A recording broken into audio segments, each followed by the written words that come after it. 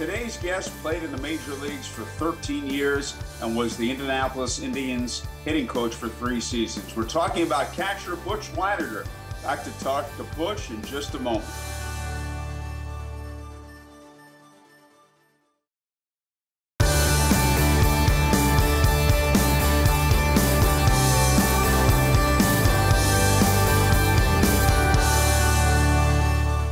Former Major League player and former Indianapolis Indians hitting coach Butch Wynegar is our guest. Butch, it's great to see you. How are you doing? I'm doing great, Howard. The family's doing wonderful. We're just chilling and just living life as it comes each day and everything. But I'm watching baseball and everything's going real good. What are your thoughts? You played in the big leagues for 13 years. What are your thoughts when you look back at your playing career? Well, I know one thing, Howard, and we talked about this quite a bit when I was in Indy, that I'm very humbled when I look back at it. It's just something that doesn't seem really real. I grew up baseball was my life. It still is. And I grew up with the idea of playing in the big leagues one day, like so many kids did, I'm sure. But to actually achieve it and spend 13 years in the big leagues, it was a dream come true. And I thank the good Lord for it every night. Now, you grew up in Pennsylvania, but near Baltimore. What major league team did you root for when you were a kid? Well, I was a Yankee fan. My dad was a Yankee fan, so of course I became that. Mickey Mantle was my idol. When we went and saw games, it was pretty much in Baltimore because it was only about 45 minutes away. So we got down there quite often when the Yankees were in town. I always tried to get Mickey's autograph. And so when Dad and I played in the backyard, it was always him pitching to me, and I had the Orioles and the Yankees lineup, and I'd hit from the side of the plate that they hit from, and that was our fantasy every day. You mentioned Mickey Mantle was your hero. The fact that he was a switch hitter, did that influence you to become a switch hitter? It's the number one reason. There's no doubt. I was right-handed my very first year of Little League ball. Dad and I were in the backyard after that 8-year-old season. And I just said to him one day when we were playing, I said, Dad, can I try to hit left-handed like Mickey does? And Dad he didn't tell me then, but he was thrilled. And he said he was going to give me another year or so, and he was going to suggest it himself. So I wanted to be like Mickey in so many ways that the first start was to try to be a switch hitter and hit from both sides of the plate like Mickey did. And one of the great things about being a switch hitter is you never have that breaking ball going away from you. You know, I never experienced it, and thank good Lord I never did have to experience it. I would have had to make a lot of adjustments. There's no doubt about it. So to have the breaking ball coming into me and not worry about hyperextending my body to try to stay on the breaking ball going away, it was a big advantage. And it was probably one of the main reasons I got to the big leagues as quick as I did. Well, speaking of that, you signed a professional contract with Minnesota Twins. And then you do something that no catcher ever had done before. You go from Class A ball to the major leagues. Butch, please tell us that story. Well, Howard, as we talked many a times, it was a whirlwind year. I went away from home for the first time when I graduated high school to Elizabethton, Tennessee. I won the batting title there. I came home. I went to Reno, Nevada, high A ball the next year. We had a phenomenal team, and I had a great year and came in second in the batting title. So I was 19 years old, and I got a letter in the mail one day from Howard Fox, our general manager, basically congratulating me on the success that I've had so far with the Twins. And he said, because of your success, you're cordially, and I always told you, I always remembered that word, cordially invited to the 1976 Major League Spring Training Camp. And I was floored. Mom and Dad were just beside themselves. And, I just thought it was another stepping stone in my career, go down there, get looked at. And I found out later on that Gene Mock took the team over that year. And he thought the catching position was a little light. And he asked Calvin Griffith if we had any other catching help in the minor leagues. And he said, we only have that Wynegar kid, and he played A-ball last year. So I owe this man, Gene Mock, so much to have him invite me to spring training to take a look at me. And he caught me quite often, almost every day in spring training. And Howard, like we talked about, I never thought about making that team.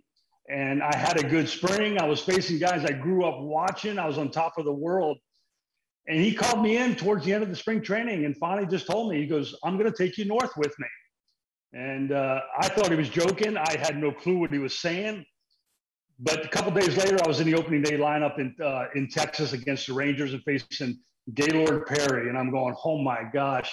But that whole season was a whirlwind. Gene stuck with me. I struggled to begin the season for about the first month. And then I caught fire and had a good rookie season. That was 1976. And I believe you were runner-up for Rookie of the Year to a man named Mark Fidrich. I was. I faced Mark a number of times. If I remember correctly, I thought we as a team, we had some success against Mark and everything. He was basically a sinker-slider guy who had really good command, could spot the ball where he wanted it, kept it down. But I never got to know Mark really personally, but I admired the guy. I mean, the way he packed stadiums. If I had to come in second to Rookie of the Year that year, Mark had a tremendous year, winning 19 games. I had no beef whatsoever. And you made the All-Star team. What was that experience like as a rookie making the All-Star team? Well, like I told you, Howard, I struggled for the first month of April. I was scared to death. I was afraid of runners running on me. I had pass balls. I was barely hitting 200. And like a lot of the kids that I worked with over the years, I told them sometimes you need a little break. You need a little thing that's kind of boost your confidence, and maybe something tells you that you do belong there. And for me, it came in a 2-day span when I hit my first major league home run in Yankee Stadium off a catfish hunter to win a game. And to do it in Yankee Stadium, Howard, it was the team I grew up watching and just know the history of the game. And then the next night we went back to Minnesota and I hit my second one off of Jim Palmer of the Orioles. And Jim Palmer never let me forget that either. But that was the light bulb for me that finally I said, I can play here. I can hit here. And I went on and was elected to the All-Star game by Darryl Johnson of the Red Sox with a lot of help from Gene Mock, I believe, too. And it was in Philadelphia, close to home, so mom and dad were able to come and see me and watch the game. And I got the pinch hit.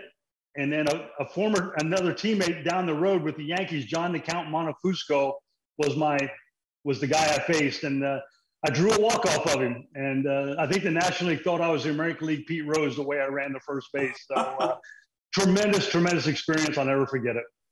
Well, you caught so many games for so many years. And one of the things you told me is you would catch both games of doubleheaders, which is unheard of now. Now, the minute there's a day game after a night game, a catcher gets a day off. Tell us what Gene Mock would say to you between games of a doubleheader. Gene was awesome. He was a man of little words, but when he had words to say, he would say them, whether they were good or they were negative. But you knew where you stood with him. And if Gene was a man who really had a desire to win, he really wanted to put the best team on the field every day. But if I was playing well and we had a doubleheader, I mean, he would do nothing more than walk by me between games and look at me and just say, "How you feeling?" And I knew exactly what that meant. He didn't have to say anything more. I said, "I feel great, Skip." He goes, "Okay, you're in there second game." No arguments, nothing or anything. I was proud to do it. Do you ever say to yourself, you're catching, it's hot, you've got all that equipment on, there's 7 guys in the field, those position players, all they're doing is stand there. Look at how hard I'm working here. My junior year in high school, before my junior year, I had a White Sox scout come to me and say, listen, I was playing third base and pitching at the time. And he told me, he said, listen, you want to play in the big leagues, kid? I said, yes, sir. That's my goal. And he said, well, take it for what it's worth. I really believe your future is behind the plate. And he pointed towards home plate. He said, a switch hitting catcher with a good arm can go fast. And I owe this gentleman so much and everything. My high school coach agreed with him.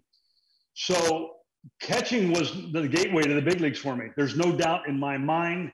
I don't know if I'd have made it at third base, but I had enough quickness behind the plate to be able to be a big league catcher. Howard, there was a lot of days that was hot and smoking out there. And I would just think about Dave Righetti's no-hitter in '83. It was hot. And but you know what? I love to sweat. I did not mind it. To this day, I love to go work out and still sweat. If I don't sweat, I don't feel like I did anything. So there was a lot of days, but I just knew it was part of the job. And, that's why the second half of the season, I probably wore down a lot and everything. And my stats went down a lot the second half of the season. I just didn't stay strong enough and everything, but I wouldn't change a thing. I think they know more about that in this day and age with weightlifting and so forth to keep catchers stronger during the second half. There's no doubt. I mean, for me, I thought, and nobody said anything different, that catching every day was keeping my legs strong. Well, after I retired, looking back and started seeing what these guys were doing now with lifting and squatting, and it was to keep their body strong. I was wearing my legs down by catching every day, and I didn't realize that. And I just knew, wow, it's a long season, my legs are tired.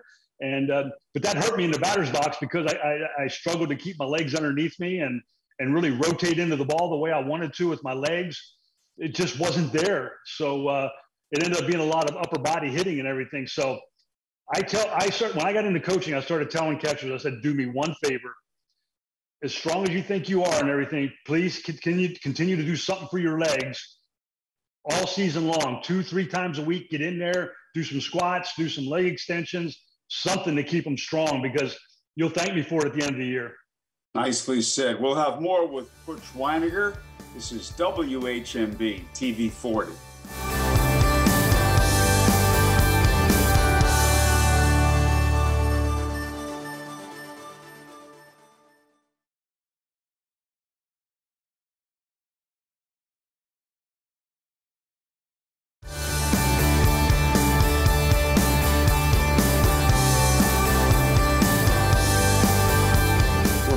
Butch Wynegar, former Indianapolis Indians hitting coach and a man who played in the major leagues for 13 seasons. Butch, you mentioned you grew up a Yankee fan. What was it like when the Twins traded you to the Yankees? Well, it was a period of time that it wasn't the trade itself wasn't a complete shock because there was a lot of rumors going on at the time. Mr. Griffith, Calvin Griffith, the owner of the Twins at that time, was saying that he was going to probably sell the team at the end of the year. Calvin was a good man. He just was one of the last of the dinosaurs, as they called him, that loved his money. He wanted to make as much money as he could. And he started trading off, his, quote, high-priced players. Rob Wilfong and Dougie Corbett were traded to the Angels. Royce Smalley was traded to the Yankees. So Roger Erickson and I were next in line, and we kind of knew something was going to happen. We were in the Metrodome that year, and I remember going down to check the lineup card as I went out on the field, and I didn't see my name in the lineup, and I'm thinking, son of a gun. And then I looked at the extra man below it, and I don't see my name in there anywhere. And I'm going, uh-oh, something's happening. And I swear it was like 5 seconds later, one of the clubhouse kids peeked around the corner, and he says, hey, Butch, they want to see you in the manager's office. And I went, okay. Well, the rumor at that time, Howard, was Cleveland. I had heard rumors that maybe we were going to be traded to Cleveland. So when we got into the manager's office and everything, we sat down, and pardon me for forgetting his name and everything. I forgot his name offhand. But anyway, he starts talking to us and saying, guys, I think you knew this was going to happen. This is going to be a good thing for both of you. And Roger and I kind of looked at each other, and all this time I'm thinking, okay, what's Cleveland like? And he says, you guys are going to like it in New York.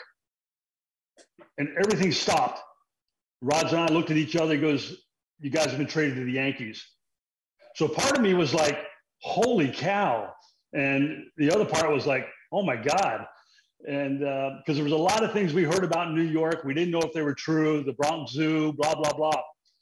So anyway, they said, they were in Oakland at the time. They said, they need you in Oakland right away. So we had to fly out the next morning to Oakland. And I remember calling mom and dad. Dad was thrilled. Dad was pumped. And mom was scared. And the first thing she said was, you're not going to that Bronx Zoo, are you? I said, Mom, I got no choice. We've been traded to the Yankees. So part of it was a big, big thrill because being a Yankee fan growing up. And it turned out great. I remember happened to wait till we got back to New York to put the pinstripes on because I wanted to see myself in the pinstripe. And I probably stood in front of the mirror like 15 minutes, just admiring the pinstripes on me. But what an experience. A lot of ups, a lot of downs. It was everything that I heard. And Goose Gossage gave me the best piece of advice when I first got there. He said, Butch, Mr. Steinbrenner is going to say things about you in the paper. Do everything you can to forget about it. Because 2 days later, he's going to forget he even ever said it. And that was just the way George would just say whatever came to his mind at that time. And that turned out to be great advice. And I got along really good with Mr. Steinbrenner. So it was a thrill, though. 5 years in New York was a thrill. Let's go to July 4th, 1983. You caught Dave Righetti's no-hitter. Take us back to that day. Well, Ragsy was a guy that had tremendous stuff. He was a tremendous arm, could get a little erratic and everything, but big guy, threw hard slider. He also had a curveball and he had a changeup. And we were facing the Red Sox. And looking back on it now and everything, the only thing I can really say about that day was I thought the stars were aligned. To be July 4th in Yankee Stadium against the Red Sox and then be Mr. Steinbrenner's birthday. It was like, wow, how could this script even been written any better?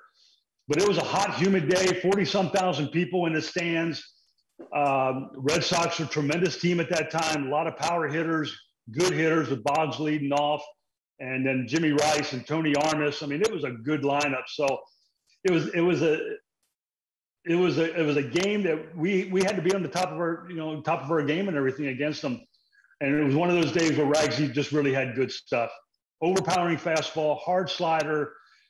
The thing I always say was, and I've watched the replay of the game quite a bit and everything, just to get a feel for it and everything, Rags had him overmatched. And the fact that we could throw his curveball in there now and then and throw his changeup in there, I think really, really helped keep those Red Sox hitters off balance. And they couldn't just sit on his hard stuff and on his fastball. And I had Stevie Palermo umpiring behind me. I always loved Stevie. I thought Stevie was the best umpire in baseball. And he made things light for me back there. So we did a lot of talking back there too. So tremendous day. I still to this day, Howard, can feel that ball hitting my glove when Boggs struck out to end the game on that 2-2 slider. And I still feel myself jumping up in the air and watching Rags just look like a ton of bricks just fell off his back.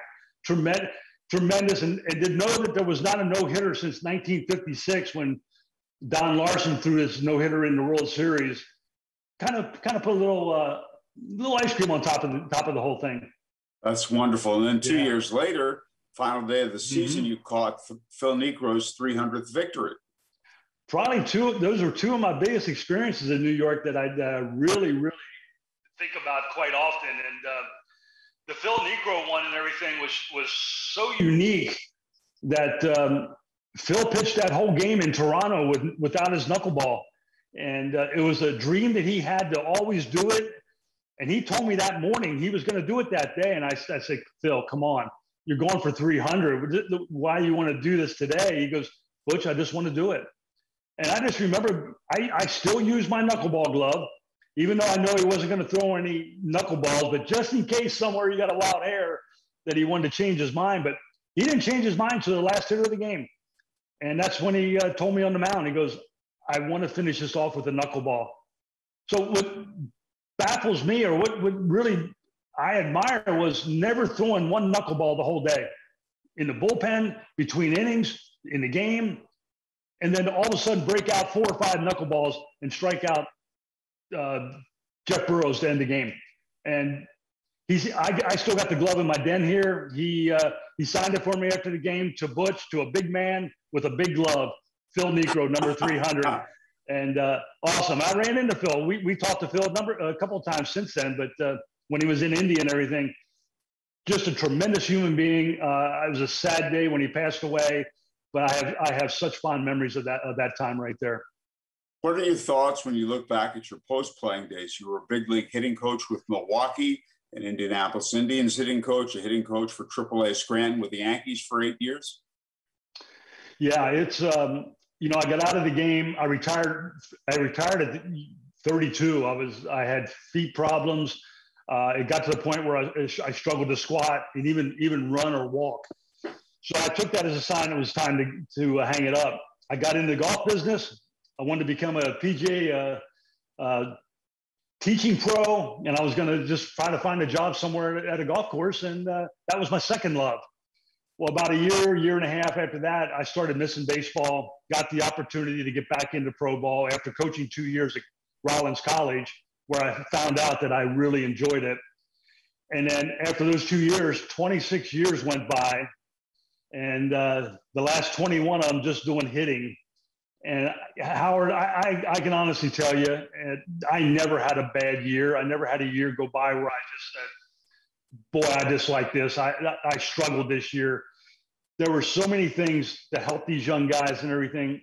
And the guys who got to the big leagues, and even a lot of guys who didn't, I still hear from nowadays.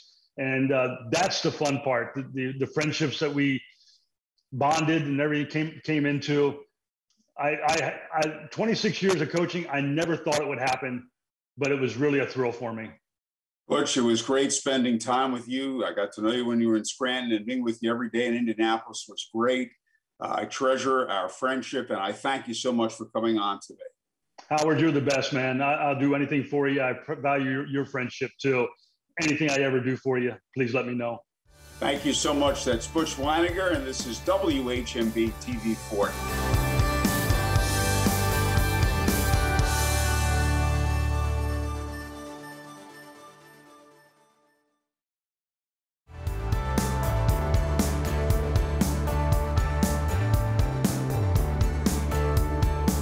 We'd like to thank our guest, all-star catcher Butch Wynegar.